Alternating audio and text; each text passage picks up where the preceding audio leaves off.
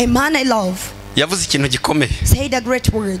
Aravuga ngo ntabwo ntinya ejo hazaza. And he said, I'm not scared of tomorrow. Baramubaza ngo kuki udatinya ejo hazaza? They asked him, why don't you fear about tomorrow? Wewe ubasha kuhareba. Can you see your future? Arababwira ngo ntabwo ndebe ejo hazaza. And he said, I can't see my tomorrow. None kubera ko udafite ubwoba bw'ejo hazaza. So why aren't you scared of your tomorrow? Arababwira ngo icamaze ubwoba bw'ejo. He said, what takes over my worry of tomorrow? Nuko mfite ufite ejo. It is because I have the possessor of tomorrow.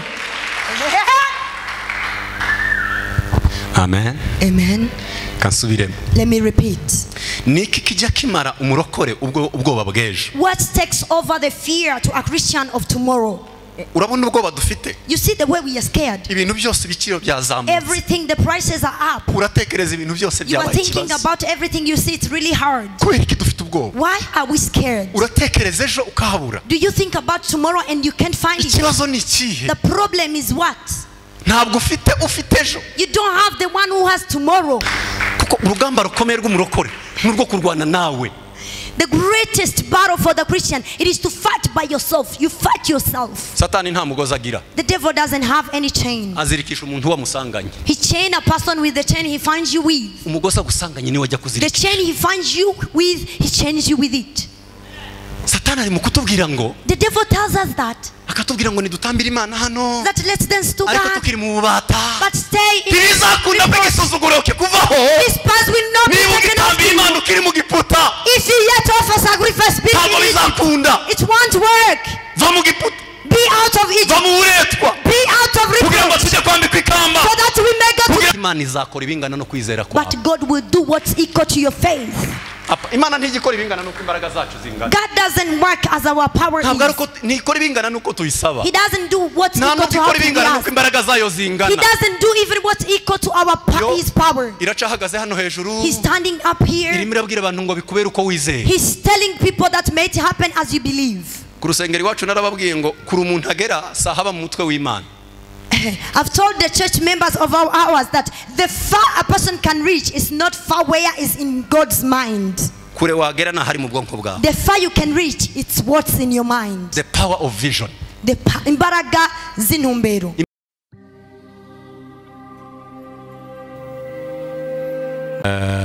Ndashima Imana ko ahariho mpagaze bwa mbere nyuma yuko sengewe kuba umumisiyoneri. I thank God that this is my first place I stand after getting this anointing of becoming a missionary. Ni igitangaza cy'Imana. It's a great miracle from God.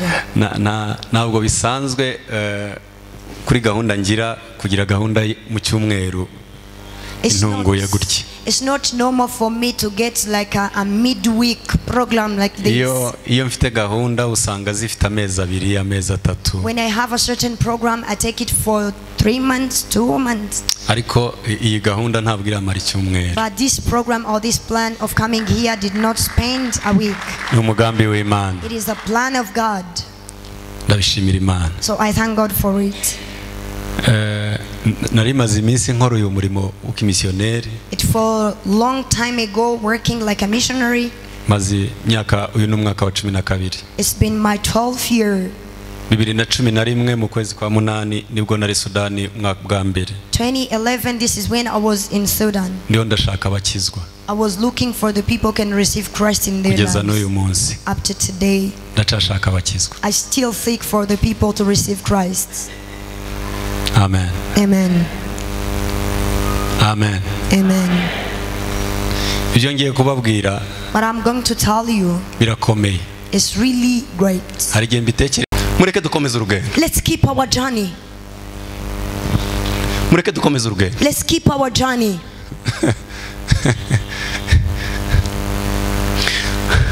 Abisiraheli bava mu Giputa. While Israelite was from Egypt, Barimo barakora urugendo they was making a journey ngo bagere aho bazakurwaho igisuzuguriro. so that they may reach where this bus will be taken over. Bakoze urugendo. They had a journey. Imana ihamagara Mose. And God called Moses. Iramubwira ngo Mose we. Told him, Moses, Ngwino ujye kubakura mu Giputa. come and get them out of Egypt. Bari mu gisuzuguriro. They was in despise. Bari mu gisuzuguriro. They was in despise. Ndashaka ko bava muri iki I gisuzuguriro. want them to be out of this Genda despise. ubakure kwa Farawo. Go and get them from Pharaoh's place. Banza uve kwa Farawo.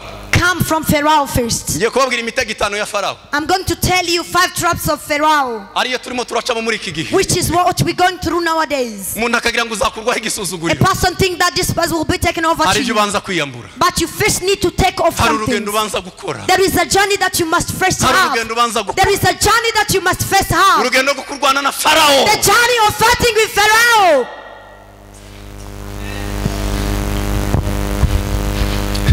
Kuva Exodus ibice 5 chapter 5 murongo wa 2, verse 2. umutego wa mbere. The first trap. Ntabwo mfite umwanya wo gusoma, umwanya wanjye ugiye kurangira, I don't have time to read. ndabivuga nihuta cyane. I will say it quickly. Abandika bandike. Those who can write it Intambara ya down. mbere. The first battle. Umutego wa mbere wa The Satani. first trap of the Imana devil. yabwiye Mose, God has told Moses. iramubwira ngo ubwoko bwa Isiraheli He told him that Israelite clan, harageze ko bava mu gisuzuguriro, it's their time to be out of this ariko path. bahuye n'imitego 5 ya But they Satani. met 5 traps of the devil, Ariyo mitego turimo turahura nayo muri iyi which minsi, are what we're fighting nowadays. niyo barokore batemera kurwana nayo muri iyi minsi. These are what Christian doesn't accept to fight. Icya mbere Farawo yabwiye Mose, Number first, Pharaoh told aramubwira Moses. ngo Uwiteka ninde ngo mwumvire, He told him that who is the Lord so that I can obey him. Uwiteka ninde ngo mwumvire. Who is the Lord so that I can obey him? Njyewe Farawo No, I, Pharaoh. urambwira ngo Uwiteka yavuze, You tell me that the Lord has said. Uwiteka ninde ngo mwumvire. Who is the Lord so that I can obey him? Umutego wa mbere wa Satani, That was the first trap. azadusuzuguriza Imana yacu, He despised our God in our akakubwira ngo sight. Imana ntaco yakoze. He tell you that God didn't do Mureke anything. mbabwire ikibazo gikomeye. Let me tell you the serious problem. Abarokore tugira ikibazo The Christians, we have problem cyo kurebera Imana mu byo itakoze, of seeing God in what he didn't see. tukarebera Imana mu batsinzwe, We look at God in those who has failed. ugatangira kudespaisinga Imana. You start despising God. Ni umutego wa mbere wa Satani, It is the first trap of the devil. ageze akatwongorera akatubwira ngo Uwiteka ninde. He come and whisper in our ears that who is the Abanyarwanda Lord. bajya bivuga neza ngo Uwiteka ni igiki, Then they run and we say, who is the Lord? ngo icyo ni igikira. Who is that? Iyo ashatse kukumara imbaraga ngo icyo ni igikira. When he want to get you weak, he say, what's that? Icyo ni igiki, ni igiki. What's that? What's that? Abarokore benshi uwo mutego barawusimbutse, Many Christians has jumped Benshi. in that trap kuko twarakishijwe. because we are saved. Ariko nimuze mwumve ibindi bintu ngiye But kuba. come and hear from what will happen. Se two kwitaba, Can we say amen? twavuga haleluya, Hallelujah. twavuga tuzamuye ibiganza, tuge cyane haleluya. Let's say hallelujah. Uwiteka ninde ngo mwumvire. Who is the Lord so that I can obey him? Niwo mutego wa mbere Farawo yateza Abisiraheli. This is the first trap that Pharaoh gave to Arimo Israel. bagira ngo bave mu gisuzuguriro, They wanted to be out of this pride. bajya aho bazambikwa ikamba, Then they go where they will take the crown. ariko bagomba guhura n'intambara. But they first need to fight the battles. Ngiyi intambara ya mbere. This is the first battle. Uwiteka ninde ngo mwumvire. Who is the Lord so that I can obey him? Satani yatubwira ko Imana itabikoze. The devil tells us that God didn't do Niwumva it. Satani atangiye kukubwira ngo When you ntiyabikoze, feel the devil is telling you that God ibyo didn't do yakoze it, nibyo biduha ibyiringiro byuzuye kuko n'ibisigaye byose azabikora.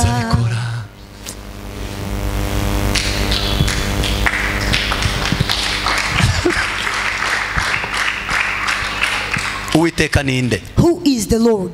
Imana ikamukubita ibyago, Then God bring troubles. Imana ikamukubita ibyago. God bring disasters. Haza icya kabiri, Then the second one came. Farawo abwira Abisiraheli Then icya kabiri. Pharaoh told the Israelites. Dore icya kabiri yababwiye, Look at the second thing he told ikintu them. gikomeye cyane. Something really great. Arababwira ngo nta kibazo, He told them that there is no problem. ndabareka mujye gutambira Imana I yanyu, will let you go to offer sacrifice to your nimugende God. mujye gutambira Imana yanyu, Go and give out sacrifice to your God. ariko mutambira Imana muri iki gihugu. But make sure you sacrifice in this country. Torero ry'Imana, Dear congregation of the Lord, nimunyumve. listen to me. Satani ntafite ikibazo cy'uko dutanga amaturo. The devil is not worried or scared that we give out. Akabwira abantu ngo, He tells people that akababwira ngo ndabemerera mujye kuba abaririmbyi. I will allow you to go and become singers. Urashaka kuba umuririmbyi? You want to be a singer? Yes, get a microphone. And Urashaka kuba umucuranzi? you want to be a musician? Genda uje gucuranga. Go there and play the music. Urashaka gutanga amaturo? You want to give out offering? Genda utanga amaturo. Go and give out. Ariko akakubwira ngo But he tells you that bikorere hano do it in this mu gihugu place, cyanjye, in my country, mu Giputa. in Egypt. Ubikorere mu Giputa. Do it in devil's territory. Umutego wa kabiri, The second trap. Satani ajya ababwira ngo The devil tells them gutambira Imana nta kibazo. that it doesn't matter to offer sacrifice to God. Nakwemereye jya kuba umusimu. The sister, please go and be an interpreter. Uduma nakwemereye jya kuba uvuga ubutumwa. Go and the gospel. Ariko bikorere mu Giputa. But do it in Egypt. Arababwira ngo He told them that. ndabemereye nimutambira imana I yawe allow you, please offer sacrifice to your God. ariko muyitambire muri iki But gihugu make sure that you offer sacrifice in Egypt. imana ukamikubita ibyago Then God bring disasters. dore nicyo kibazo dufite Look, this is the problem we are facing. muririmbyi Monisha yararirimbye A singer Manishi sang. kama ni kuimba na shetani anaimba sana wala kuimba sio njia ya uzima na kwambia usijivune ngo kama kufunga ngo shetani hale If it's fasting, the devil fasts. shetani hale we ntajya arya ahora mu mafungo He doesn't eat, he fasts always. nibugira ngo none kwiyiriza nibyo bijyana umuntu yo If you think that fasting is what can take you there, shetani hale the devil never eats. biragusaba It requires you. Fight. fight kunda kubwira abarokore I like telling Christians, nimunyumve cyane listen to me. tuvuge cyane amen Let's say amen. njambwira abarokore ngo tuzabanze kureka gukubita abadayimoni I tell Christians to wait to beat demons first. dayimoni Hey devil. abanyarwanda iyo tuvuze ngo satani ngo mu izina rya Yesu twese turakira mu izina rya Yesu When Rwandans we Acha say, kwanza kupiga in the name of shetani. Jesus, you first beat the devil. jishinde ndio ushinde kama hujajishinda huwezi ukashinde If you yet fail yourself, you cannot be successful. utaratsinda wowe ntuzatsinda If you yet feel like you failed for Biragusaba yourself, it kubanza requires you gutsinda wowe. to first win yourself so that you can be successful. kuko urugamba rukomeye rw'umurokore n'urwo kurwana nawe The greatest battle for the Christian, it is to fight by yourself. You fight yourself. satani nta mugozi agira The devil doesn't have any chain. azirikisha umuntu wamusanganye He chain a person with the chain he finds you with. umugozi agusanganye niwe ajya The kuzirika chain he finds you with, he chains you with it. satani ari mu kutubwira ngo The devil tells us that akatubwira ngo nidutambire imana hano let's dance to ariko God, tukiri mu bubata but stay in ntibizakunda ko igisuzuguro kikuvaho This past will not be niba taken off ugitambiye you. imana ukiri mu giputa If you yet offer sacrifice, be ntabwo in Egypt. bizakunda It won't work. va mu giputa Be out of va Egypt. mu buretwa Be out of kugira ngo reproach. tujye kwambikwa ikamba So that we may get to kugira take ngo our dukure cross. igisuzuguriro That this past may be va taken kwa over. Be farawo from Pharaoh's place. urimo uramarika kwa farawo What are you doing to Pharaoh's place? umutego wa gatatu The third trap. umutego wa gatatu The third trap. abwira abisiraheli He told Israelites igitabo cya kuva 8:24 in Exodus 8:24. 8:24 8:24 Exodus. ndabareka mugende I will let you go ubwo mwanze gutambira imana muri iki gihugu as you deny to offer sacrifice to your God in this country. ariko mugende ntimunge kure But make sure you don't go far from me. ntimugiye kure yanjye Don't go far from me. uzaza ugenda utambira imana Go and offer sacrifice. ariko ningukenera But if I need you, nzaza nza nkwitize I will come and get you. nongere nkure Then I kugende let you go again. barokore Christians. satani The devil ari mu kutubwira ngo is telling us, atubwira ngo nitugende let's go. tukaririmba We dance. karirimba We dance. abahanuzi baragowe Prophets are facing Bagahanura. challenges. bagahanura They prophesy, they Bagahanura. prophesy, they prophesy. mureke mbabwire ukuri kw'imana Let me tell you the truth. imana ntabwo izagukorera ibyo usaba God will not do what you ask. nta nubwo imana izabigukorera ibingana n'uko imbaraga zayo zingana And God will not do for you what's equal to his power. imana izagukorera ibingana n'uko kwizera kwawe God kungana will do what's equal to your faith. kambisubiremo Let me repeat this. profete Ernest azahanura Prophet Ernest will prophesy. Jean Paul mukanya araje azahanura Jean Paul is coming to prophesy.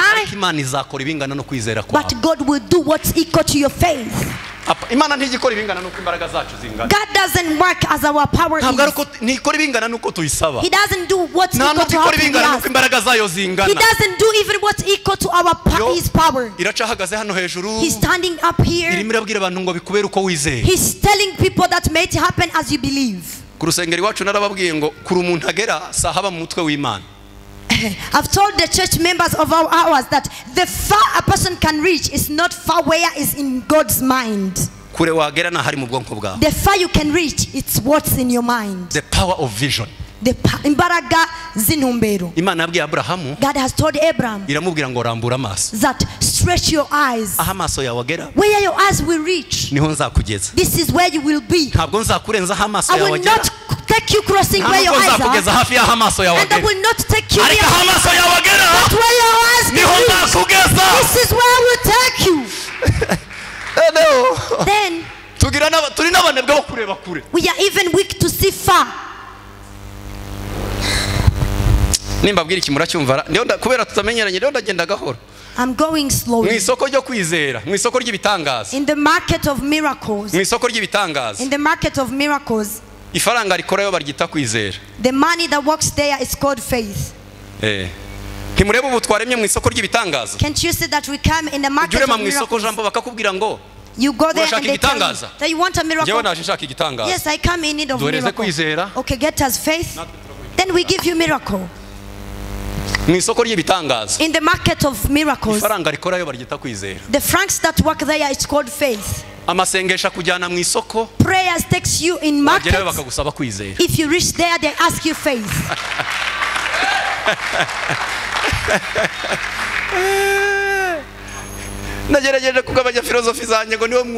I try to reduce my philosophy so that you can listen. Let me tell you the truth. The hands that receives word from God.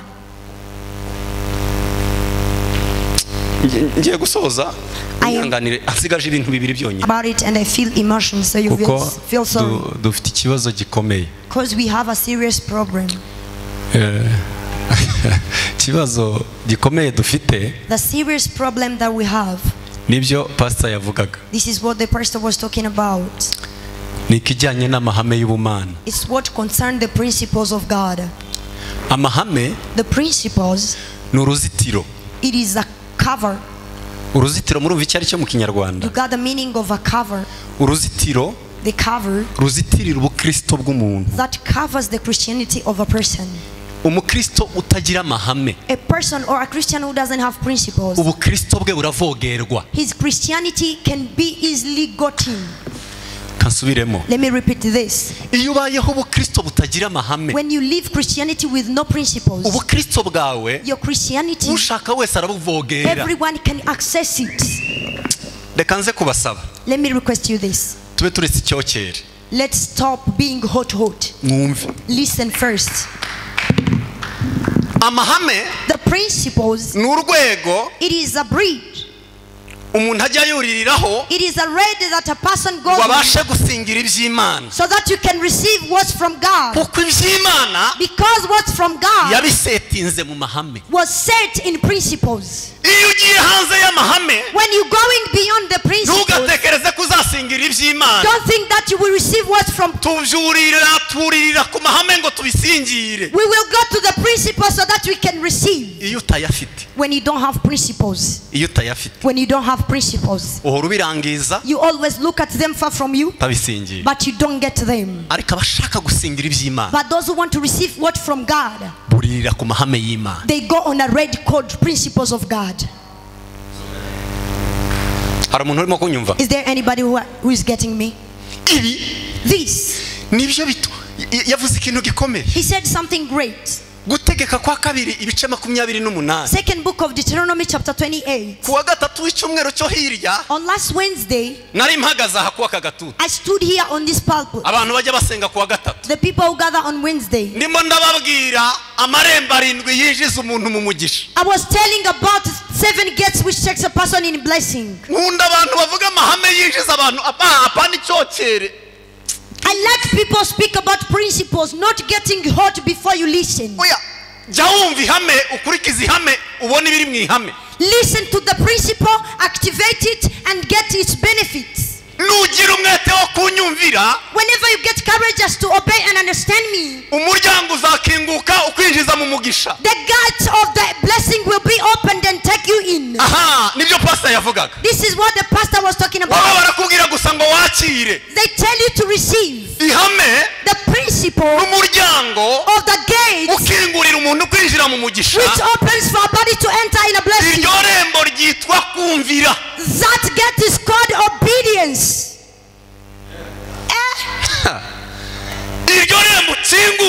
That gate which is open and you reach in the blessing. It says if you get ready to obey me,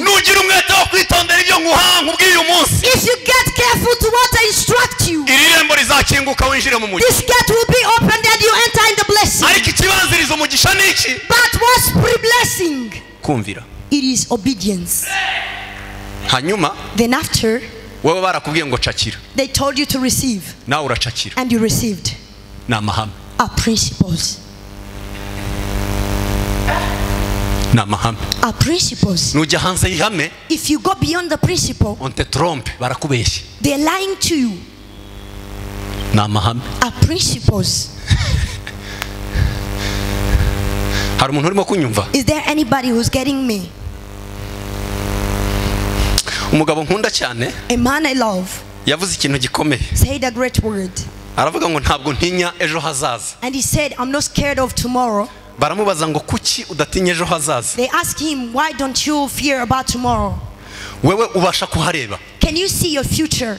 arababwira ngo ntabwo ndeba ejo hazaza. And he said, I can't see my tomorrow. none kubera ko udafite ubwoba bw'ejo hazaza? So why aren't you scared of your tomorrow? arababwira ngo icamaze ubwoba bw'ejo. He said, what takes over my worry of tomorrow? nuko mfite ufite ejo. It is because I have the possessor of tomorrow. Amen. Amen. kansubiremo. Let me repeat.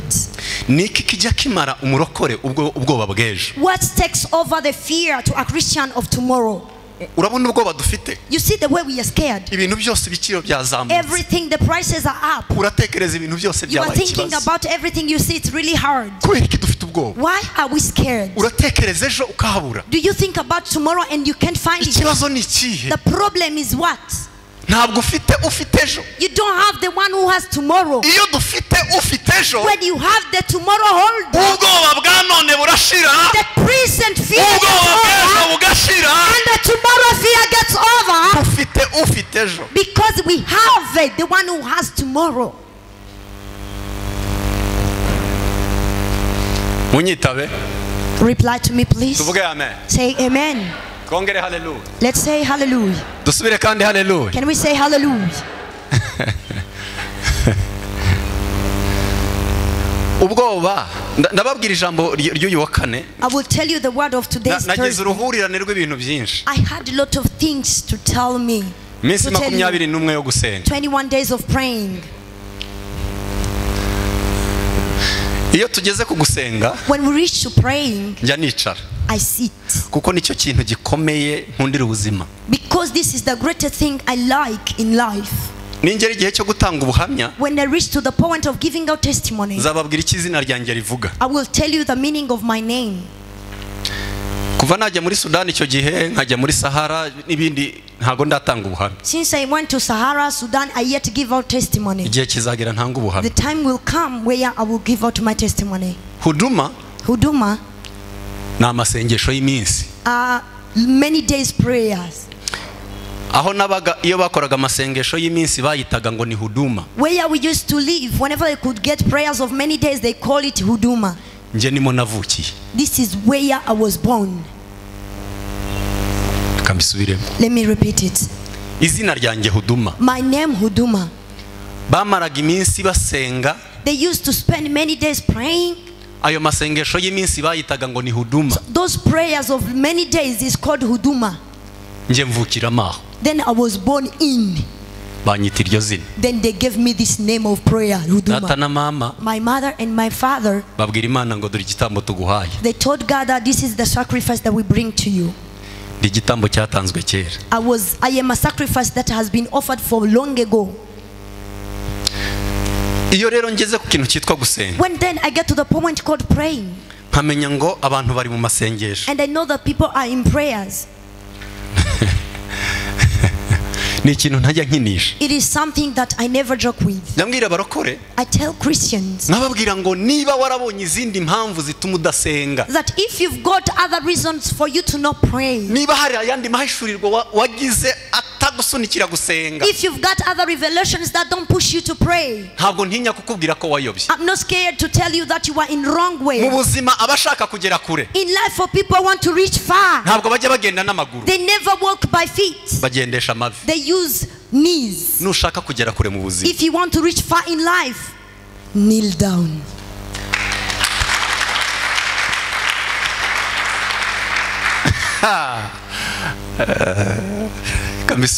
Let me repeat it. Abantu bazakubwira byinshi. People will tell you a lot of things. Bakubwira ibindi byinshi. They tell you other many things. Ushaka kugera kure mu buzima. But if you want to reach far in life, hallelujah. Nubona abandi bafite amamodoka baragiye. If you see others they have cars they win. Nubona abandi bafite amapromotion baragiye. You find others are promoted. Jya ku mavi. Go to your knees. Express igeza abantu kure, which takes people far. No kutemera guhemukira amavi yawe. It is to not accept to fail your knees. Kimwe mu kintu utazahemukira mu buzima bwawe. One of the things that you won't fail in your life. Ntuzime amavi yawe gupfukama. Don't deny your knees to kneel. Ntugahemukira amavi yawe ngo uyime gupfukama. Never fail to your knees so that it may miss to kneel. Hallelujah. Bantu basigaye batanga amakredi y'amasengesho. The people are giving credits of prayer. Musengere. Pray for me. Musengere. Pray for me. Nta uzagusengera. No one will pray for you. Hari umurimo umwe kwisi utakorerwa n'undi muntu. There is one single work in the world no one can serve you. Umurimo witwa gusenga. A work called praying. Ni umurimo uri personnel. It is a personal work. Ntago bazagusengera. No one can pray for you. Kuratanga kredi y'amasengesho. You are giving out credit so that they can pray for you. Urishura bajya kugusengera. You paying the people who can go to pray for you. You give them your knees. Umunsi uzabasha kwimura amavi yawe ukayabaha ngo bayajyane. The day you will be able to shift your knees so that they can bazagusengera. At the day they will pray for you. Ariko umunsi uzaba ugifite amavi yawe. But the day you will be having your knees. Ugomba kwifukamira ukisengera. To kneel for yourself and pray. Fukama ku mavi yawe wige gusenga. Kneel on your knees, know how to pray. Are you getting what I'm saying? Reply and say amen. Reply and say hallelujah. Today I have 15 principles of praying. I thought, can I tell you about praying? Because you are in 21 days. We talk about praying. But they told me that it is the Thursday of disgrace to be taken over to us. It is a Thursday for the disgrace to be taken over. Back.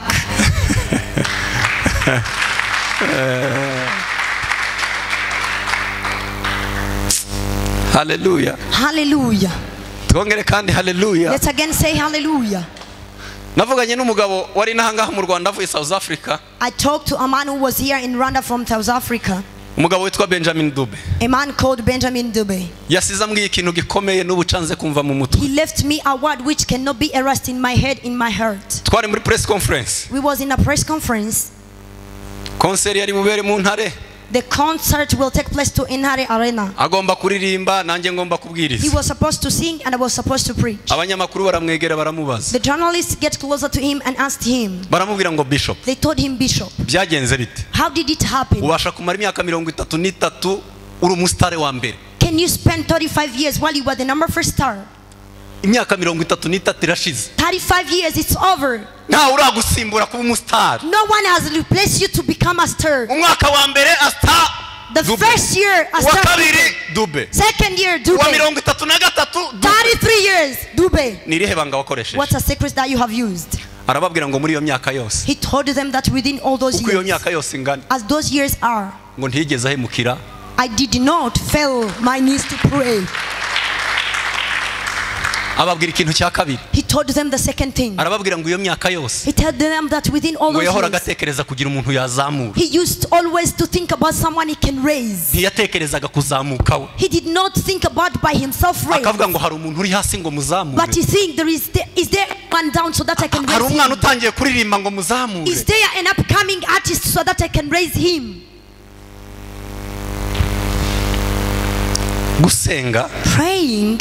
Gusenga. Praying. Umwarimu wo gusenga. A teacher of praying. Yitwa gusenga. Is called praying. Ibanga ryo gusenga. A secret of praying. No gusenga mu ibanga. It is praying in secret. Kamisubire. Let me repeat it. Kamisubire. Let me repeat it. Umwarimu wo gusenga. A teacher of praying. Yitwa gusenga. Is called praying. Gusenga. Praying. Nivyo byigisha umuntu gusenga. Is what teach a person to pray. Ndabisubira. I will repeat again. Barakubesha. They lied to you. Barakubesha. They lied to you. Gusenga. Praying. Tubyigishwa no gusenga. We is taught by praying. kandi iyo umuntu ajya gusenga neza, and when a person is going to pray rightly, asenga mu ibanga. You pray in secret. Kuko gusenga mu ibanga, because praying in secret, niryo banga ryo gusenga. It is the secret of praying. Yesu abwira abigishwa be, then Jesus told his disciples, arababwira ngo nimusenga, he told them that if you pray, ntimukamere nk'indyarya. never be like hypocrites. Iyo bagiye gusenga, when they are going to pray, muzamure ibiganza, lift up your hands. tuvuge amen. Let's say amen. Birashoboka ko mutaza kunkunda. It's possible that you won't love me. Ariko ndababwira icyakugirira akamaro mu buzima. But I can tell you what can be important in your life.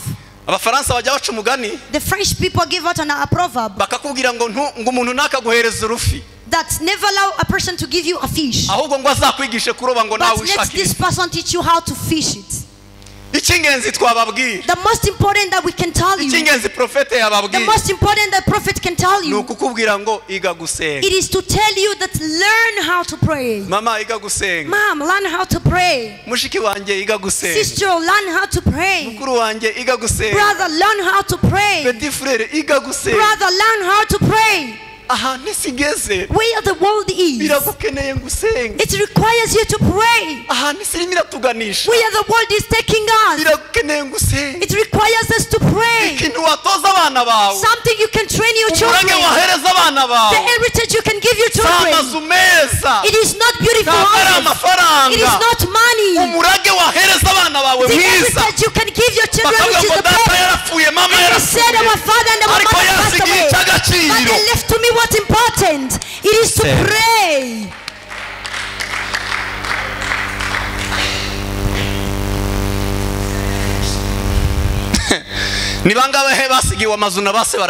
How many whom got heritages from their father houses and they drank them?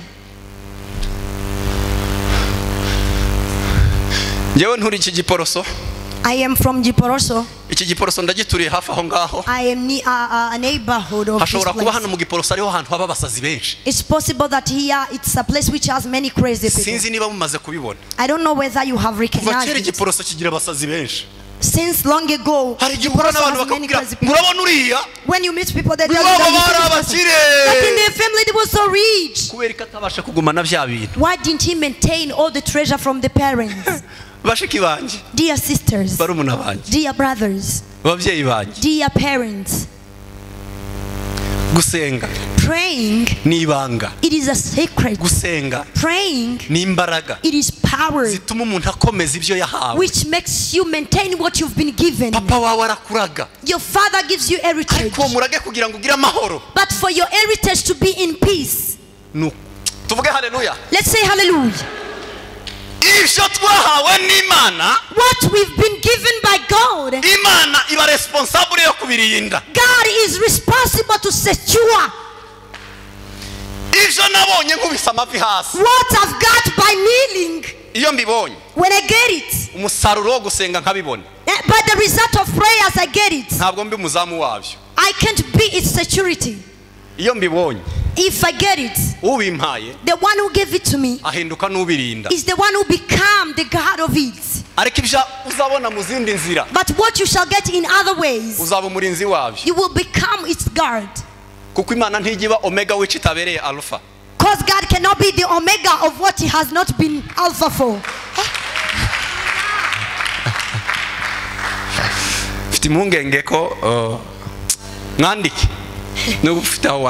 If you have a book, please try to write something down.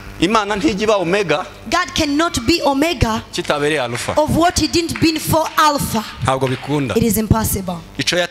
What he started, he will be the one to finish it. What you started by yourself, you will be the one to finish it. God protects what he gave. What completes what he started.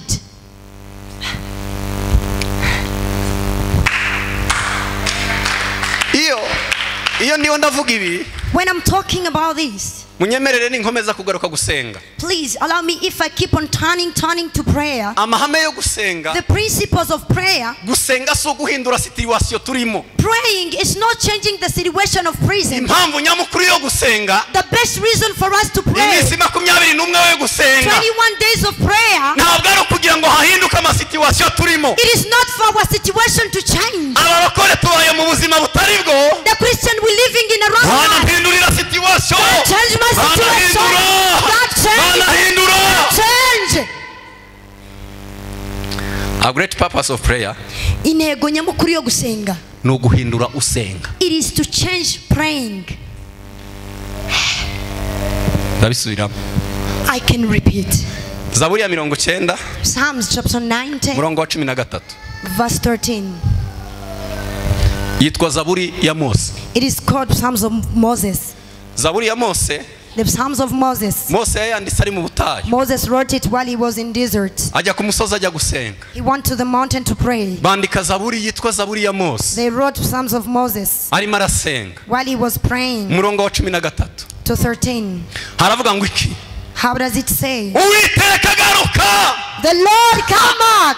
Uyeko watinze. Come reveal yourself. Uyeko watinze. Oh Jesus. Uwiteka garuka. Oh Lord, how long will it be? Uyeko watinze uzaza ryari. Oh my God. Abagaragu bawe turi ku mavi turagutegereje nguze. Your servant, we are on knees, we are waiting for you to come. Uzaza ryari ngo duhindurire iyi mitima. When are you coming back to change our hearts? Mureke mbabwire. Let me tell you. Ntabwo Mose yigeze asenga abwira Imana ngo uzaza ryari ngo dukurireho ubutayu. Moses did not pray to ask God so that he may change their desert. Yasenze abwira Imana ngo uzaza ryari ngo duhindurire imitima.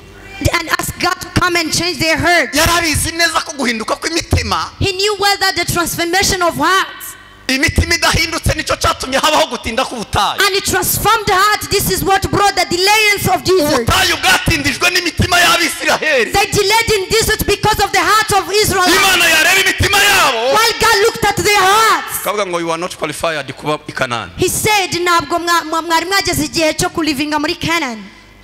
Nturagize umutima wawe nturakwemerera kuba i Canaan. Your heart yet permits you yet been qualified to go to Canaan. Mose umugaragu w'Imana arimo arasenga. While Moses, a servant of God, was praying. Aravuga ngo uzaza ryari. He said, "Oh Lord, when are you coming?" Ko watinze. You delayed. Uzaza ryari. When are you coming? Ngo duhindurire imitima. So that you may change our hearts. Kuko guhinduka kw'imitima. Because the transformation of hearts. Ni herezo ry'ubutayu. It is the end of desert.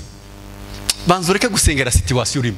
Wait, don't pray for the situation you are in Business today. y'Imana so guhindura situation. The business of God is not the change of today's Business y'Imana no guhindura situation. The business of God, it is to change you. Ubu dufite ikibazo cyo kutabwira abantu ngo bahinduke. Today we have a problem of not telling people to Hanyuma change. tukababwira ko situation zigiye guhinduka. Then we tell them that the present situation are going to change. Zizahinduka aruko Imana yabanje guhindura umutima wawe. Change after God transformed your heart.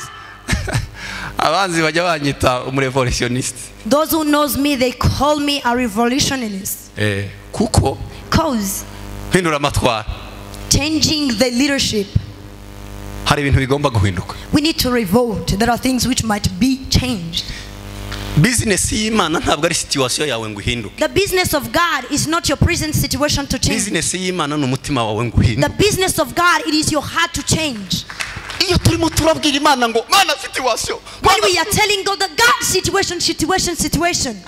Imana irabanza kudiringa n'umutima wawe. God will first deal with your heart. Kuko umutima wawe. Because your heart. Ni wowe watumye itanga umwana wayo w'ikinege. It is what has made him give out his only begotten son. He did not give out his only begotten son. Yayitanze kuko ubuzima bwawe ngo buhinduke. He gave it to your life so that it may change. Warirekuye utango kugira ngo ubuzima bwanjye buhinduke. Warirekuye utanga ubugingo bwawe. You released yourself and you gave out your life. Kubera impamvu. For which reason? Kugira ngo ubuzima bwanjye buhinduke. For my life to change. Niyo mpamvu yonyine. This is the only reason. Yatumye atanga ubugingo bwe. That has made him support his life. Ubuzima bwawe buhinduke. It was for your life to change. None twebwe. So we twirengagije ko ubuzima bwacu bwohinduka. We ignore that our lives can change. Turirengagiza ko duhinduka. We ignore that we can change ourselves. Tugatekereza ko amasituation yonyine ari yagomba guhinduka. And we think that the situation deserves to change. Kandi gusenga while praying, nukubanza guhindura wowe. It is first, it must transform you first. Uyu mugoroba. Today's evening. Nagira ngo duhindure isengesho. I want us to change our prayer. Imana ngo ngwino uhindure umutima wanjye. God, come and change my heart. Ngwino uhindure umutima wanjye. Come and change my heart. Ngwino uhindure ubugingo bwanjye. Come and change my soul. Ngwino umpindure. transform me.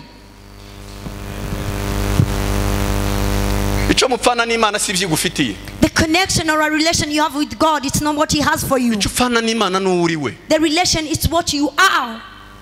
God doesn't take just only as simple as you think and He submit to you. Oh yeah. No. He wants you that you are transformed and you've become. When you've become a child at home, He tells you that what at home belongs to you. But after becoming a child at home, then today we don't want to become children, but we want what belongs to the children of the house. How do we need to get the belongs to the kingdom while we don't want to become the kingdom's children? If we need what from the palace, let's come and tell the king that we accept to become your person. I accept to become a child of the king. I accept to become your child. I have the power to change. Didn't I tell you that you will not love me? Yes. Nowadays the Christian to tell you transformation is really hard. You want us to live in the same situation. Then they tell us that we shall receive the blessing. It is impossible. It is impossible. It first gets the transformation. Then after we receive what we need. Kambahereza akantu nkunda cyane. Ibyo dushaka. What we need. Biba mu byo dushakwaho. It's in what we are expected out from. Kamisubire. Let me repeat. Ibyo dushaka. What we need. Biba mu byo dushakwaho. It is out of what we are expected from. Tubashe gukora ibyo dushakwaho. When we get able to do what we are expected to do. Nibwo dusangamo ibyo dushaka. This is when we find in what we want. Kamisubire. Let me repeat it. Let me tell you this. These are the principles of the kingdom. We don't just run and say, hey, give me. God has taken what you want. And He hides it in who you want to be. And He tells you are here. Huduma James, you are here. And you want God to give you. Then God tells you that what you're asking me, it is there where I want you to be. Have a journey for transformation. Then be who I want you to be. After becoming who I want you to be, you will get what you want.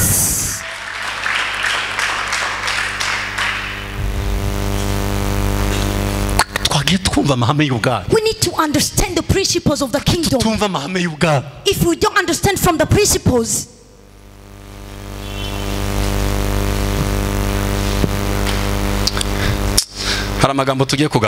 there are words that we're going to share.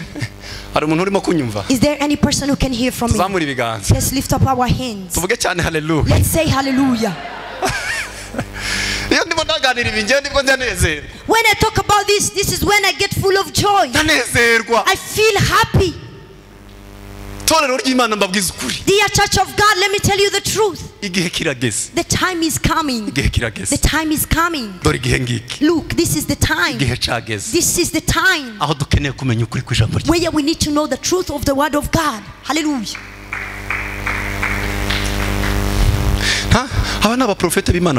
These are prophets of God and they're really great. Maybe I'm not qualified to stand before them.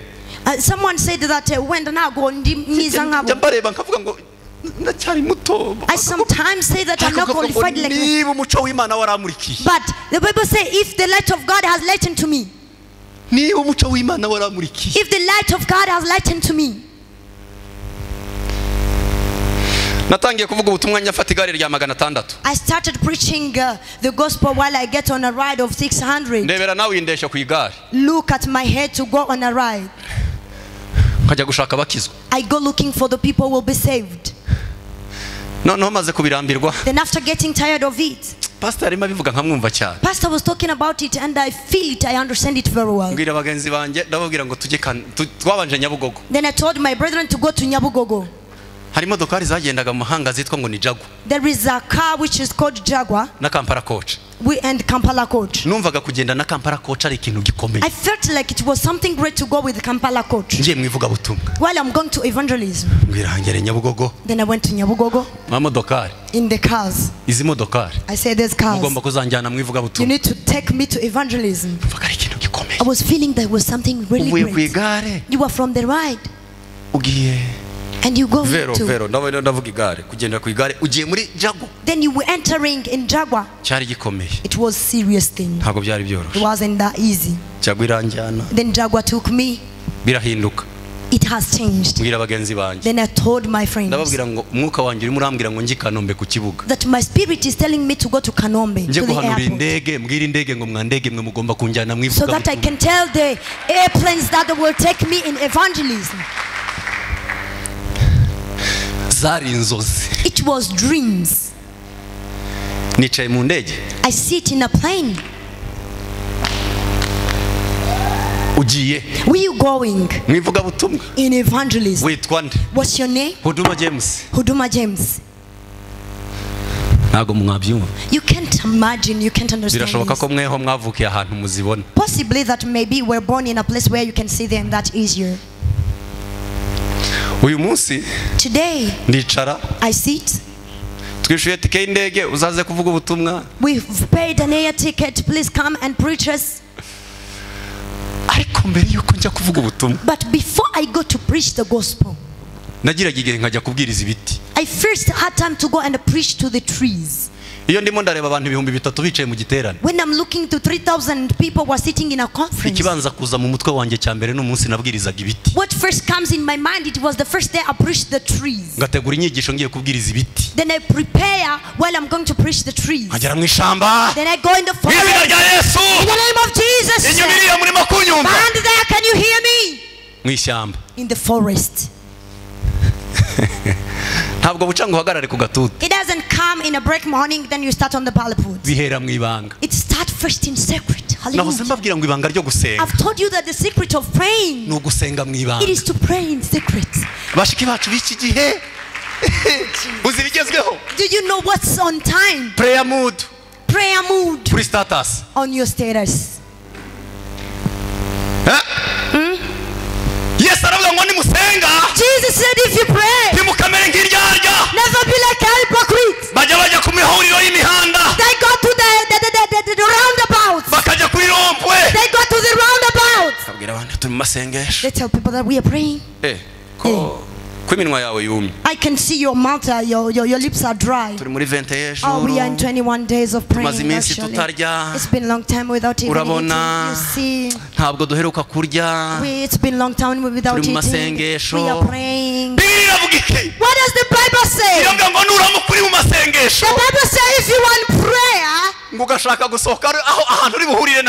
you want to go out where you shall meet people, go in your bathroom, take shower. After taking shower, take your lotion, then take your ribam, then take it on your lips. Behave, mask like if you're not praying. Because the secret of praying, it is praying in secret. That if you go out, make sure you take your lotion. This is how the Bible says. And while you fast, it's not necessarily for people to know. It is your secret. But dear sisters, prayer mood. Prayer mood. Prayer mood. Oh. Kanyarira mood. Oh. Jesus. The secret of praying. There are other people we have who attend here to pray but don't pray at their home. Let me tell you this news. Are we still together? Can we shout hallelujah? Can we say hallelujah lifting? Hallelujah! Hallelujah! Praise Jesus!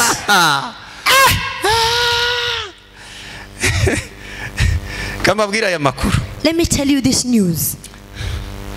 ndababwira urugendo rwo kuva mu bubata. I will tell you the journey of being out of slavery, kugira ngo dukurweho igisuzuguriro, so that the despise can be taken over to us. Kansubiremo. Let me repeat. Urugendo rwo kuva mu bubata, the journey from slavery, kugira ngo tugere aho dukurwaho igisuzuguriro, so that we can reach to the focal point over despise.